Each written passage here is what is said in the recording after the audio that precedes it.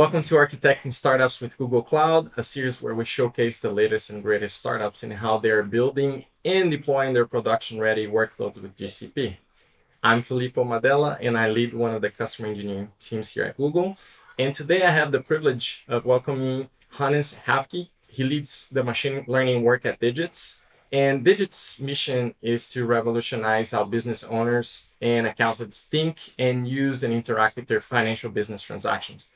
So welcome, Hannes, to the show, and thanks once more for joining. It's great to be here. I'm thrilled to share how Digits is using Google Cloud to build its core products. Thank you for having me. No, it's our pleasure. So can you cover a little bit what Digit does and what's the story behind it? Digits is on a mission to build the next generation of finance tools by leveraging our proprietary model. The goal of our living model is to empower accountants and business owners with insights in real time.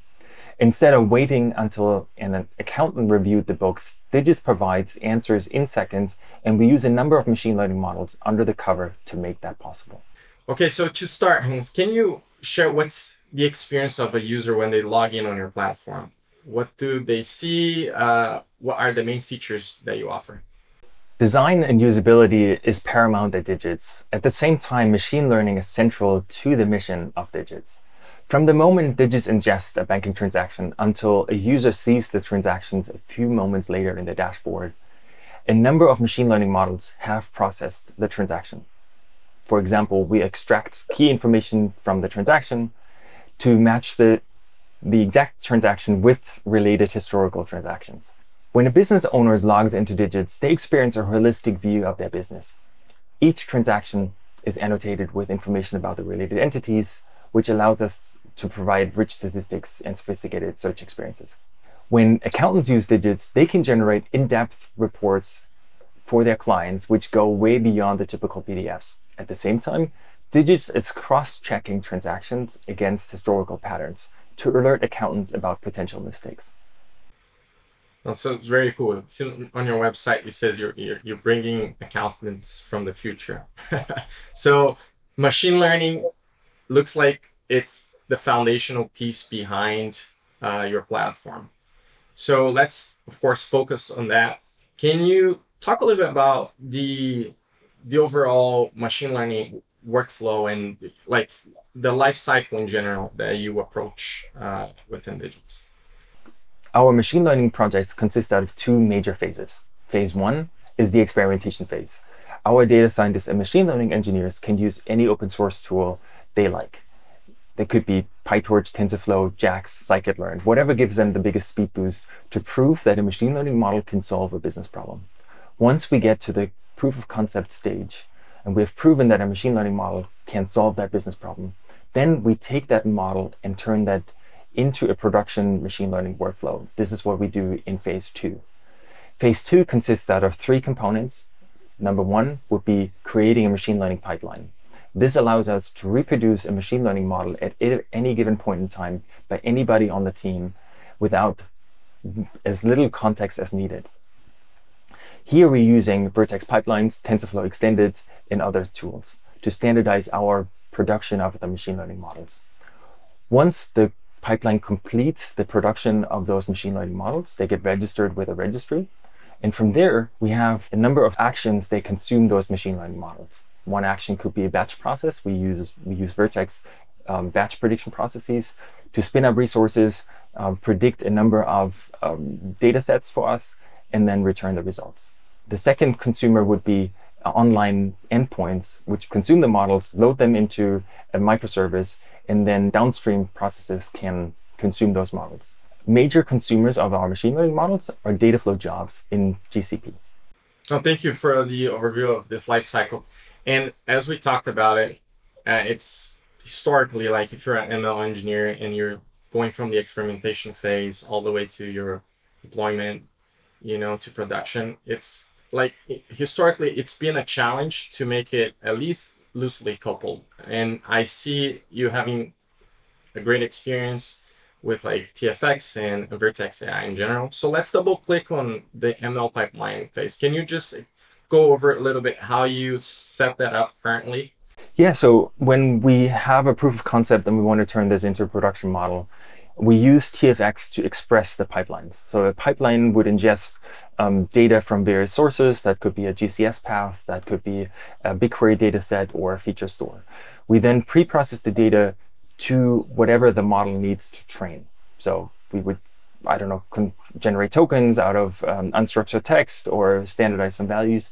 Then we scale it out, we scale out the training part with Vertex training jobs. And that allows us to use different hardware types for whatever the model needs. Once the model is produced, we then push it back to various data flow jobs running on TFX or running with TFX to analyze the model and compare it to the last produced models. And then once everything is confirmed to be an improvement, we register the model through the pipelines with the metadata store and the model registry. Thank you. And if we go now to talk about Vertex AI, which is Google Cloud's end-to-end integration platform for data and ML and AI in general. And we know that ML ops it's again another challenging aspect, right? When you go from a specific domain of knowledge, which is data science, machine learning, artificial intelligence, and then you're moving now to infrastructure.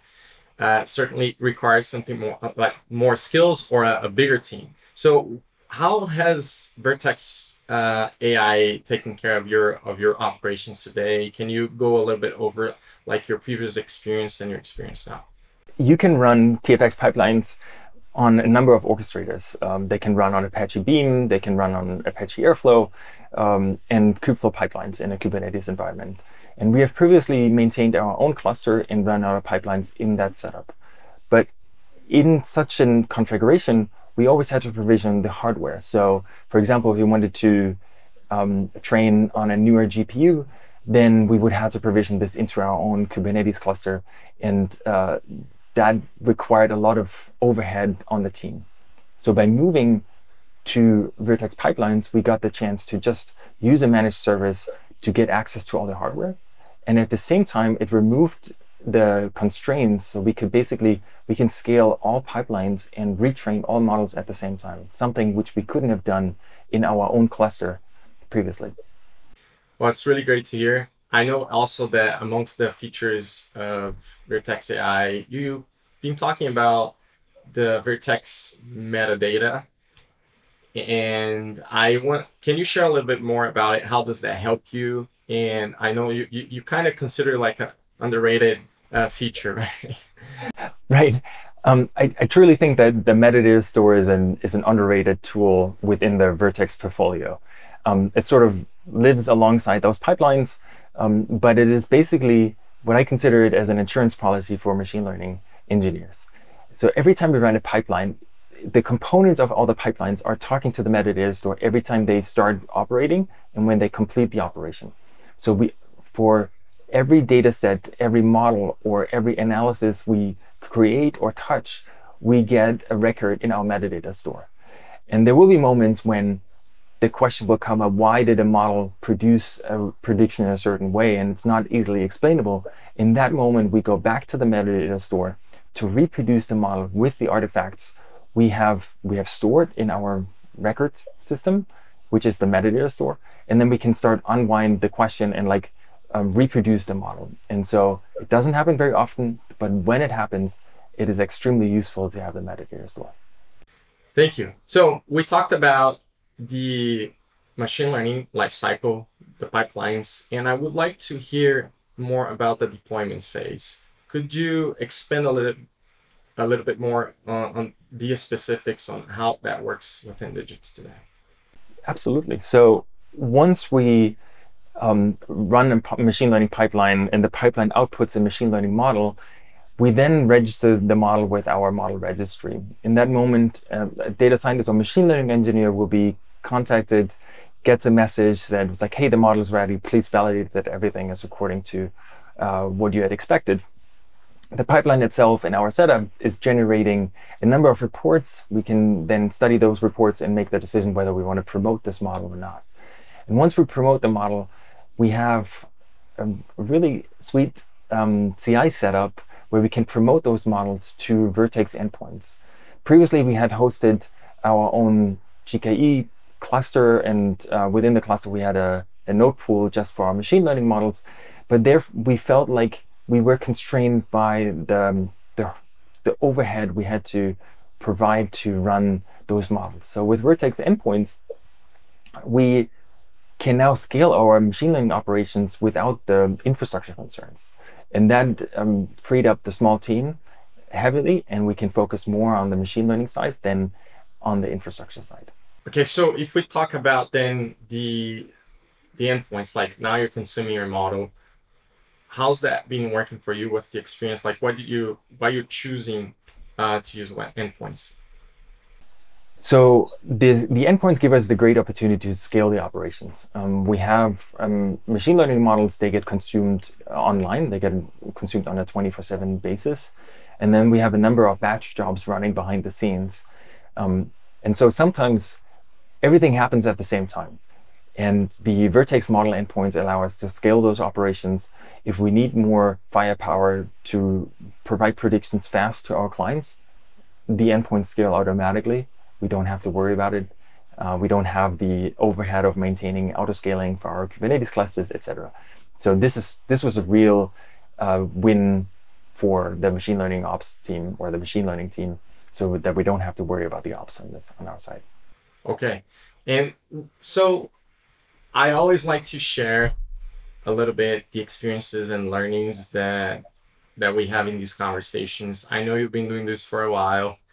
And you also have written books about it. If you get your experience with digits or in general, and if you were to share any learnings and opportunities that you think if you could go back and do differently, or anything that, for example, digits as well wants to invest in the future as far as your infrastructure or the open source community or the futures within the platform itself, what would those be?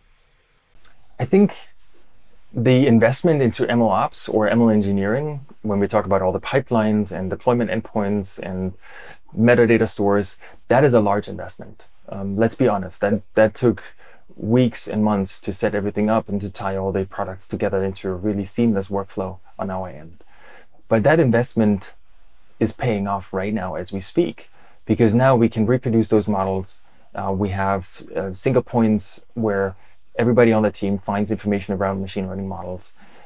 We can scale models depending on the demands. So it